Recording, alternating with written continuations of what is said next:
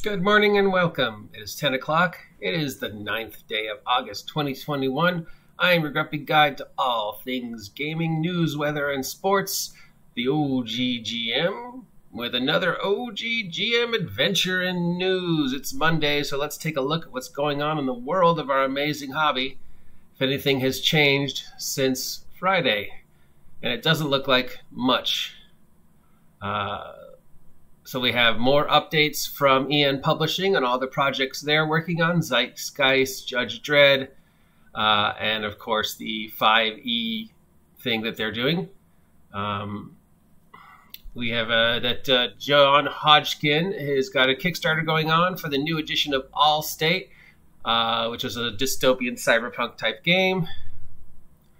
We have the announcement that the D&D Beyond canceled their art contest after the controversy and backlash over terms of the entry.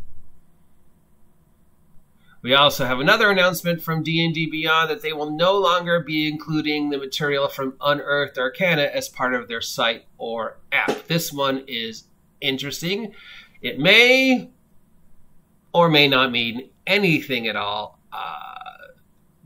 What they're saying is the amount of time, energy, money that it takes to put the playtest material from Unearthed Arcana up on D&D Beyond, which is playtest material and therefore not official canon D&D rules, is energy, time, and money they could use to keeping the site more up to date and putting more things into D&D Beyond that are rules and are, official. Now, D&D Beyond is usually about a month behind between product release and about the time it takes them to get something working on the site. So if a product came out today, hardback, we would see usually it come up anywhere from a couple days to a month to catch up. Part of this, I think, is to work to get the transaction much quicker. Case in point, we now know that a lot of the stuff from upcoming books, Strixhaven and the Pixie thing, were already set to be uploaded to D&D Beyond. The code was already in, and that was how people were able to hack into D&D Beyond and see the pictures and the announcements and the information before Wizards of the Coast actually announced it. So the stuff about Strixhaven was already loaded up to the D&D Beyond code. People hacked into the D&D Beyond, found the code, printed it out, found out what it was, so people knew ahead of time about Strixhaven, and then, of course, spoiled the release, therefore sort of disempowering whatever Wizards of the Coast had planned for when they were going to tell people that it was the next release, because people already knew. Because I guess we can't have new things. So I'm assuming part of this is to increase security as well, so that this doesn't happen again, as well as just being more focused on official D&D content as opposed to Unearthed Arcana stuff, which at the end of the day is unofficial, not canon to D&D rule sets.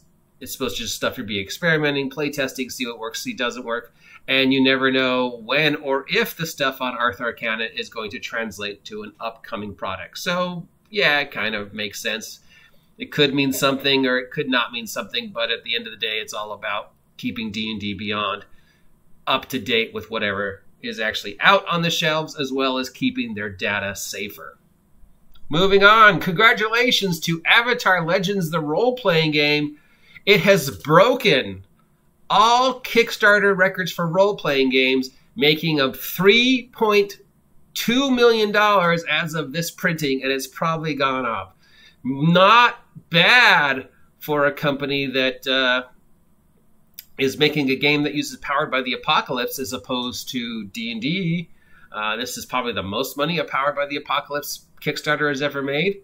Yes, I know it's not the single largest Kickstarter ever. That was still the Critical Role animated, but that's animated and it's a completely different category than this. This is a tabletop role-playing game that has made $3-point-something million, which means it's catching up, Critical Role. And it's for Avatar. I mean, I didn't know there was going to be this big of an audience for an Avatar the role-playing game, but I guess people really love and miss that world and want to see it translated to an RPG world. I mean, the magic system is pretty cool and different. So will it keep going? Let's see. We have an announcement from Beatles and Grimm that they made a deal with Darrington Press to produce the deluxe editions of the Tal'Dorei campaign setting. Notice it's Beatles and Grimm and not Wizards of the Coast who are producing this. And notice it's Beatles and Grimm and not Darrington Press that are producing this. They're producing it through Beatles and Grimm, but it's still the Darrington Press deluxe edition of the Tal'Dorei campaign, which we have found out is going to cost anywhere from $200-something to $350. Wow. High Moon Press has announced that they are closing, and effective September 1st, all material produced by this company will be removed from sale. High Moon has long history going back to 3rd edition, creating third-party products for D&D's type stuff, and 3rd edition OGL type stuff. They are also the creators of the Hard Boil series. So their stuff is having a sale on drive-thru. So if you're a product of High Moon and want to grab it before he disappears, head on over to drive-thru. The mystery of who purchased Flying Buffalo Games has been answered. It is Nsfw Incorporated. Nsfw being a bit of an enigma as we don't have any public presence of them online. They are a holding company for other companies, including game retailers. If we have a new Humble Bumble, though it's not that new. We have the Pazio Starfinder book bundle featuring 36 digital rule books, source books, adventures, blah for about $30. And that goes to benefit the Comic Book for Kids charity. We also have the Pellegrin Press 13 Age bundle, which gets you 5 digital products, including the Kickstart rules for only $1. And this benefits the Oceania Protecting the World's Oceans charity.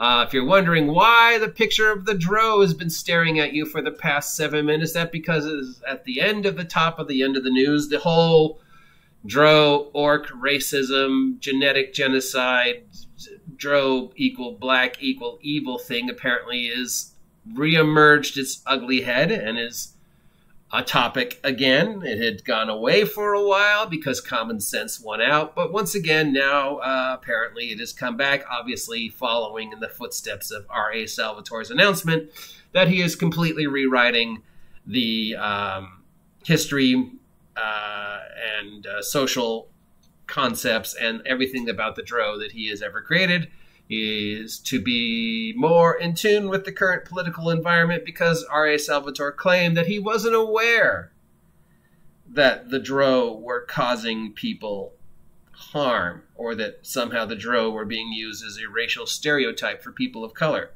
Now, mind you, in my entire life, since the Drow first became made available, I have never once met anybody who made that connection between Drow equals black equals evil equals black equals people of color equals evil.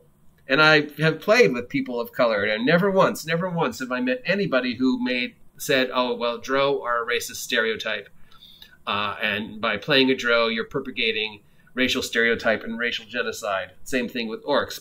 And we know that was a thing last year, a very heated topic.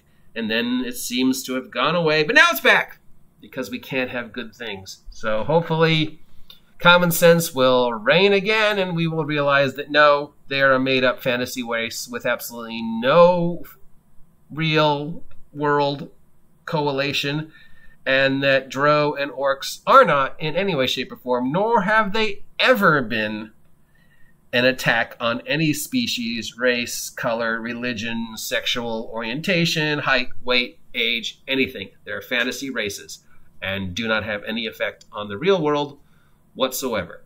But apparently it's a thing again. Till next time, I am your grumpy guide to all things gaming. If you appreciate this content, let me know. If you haven't subscribed yet, please subscribe. Help me hit 1,000 subs by the 50th anniversary of Dungeons & Dragons. I will talk to you later. Get off my land.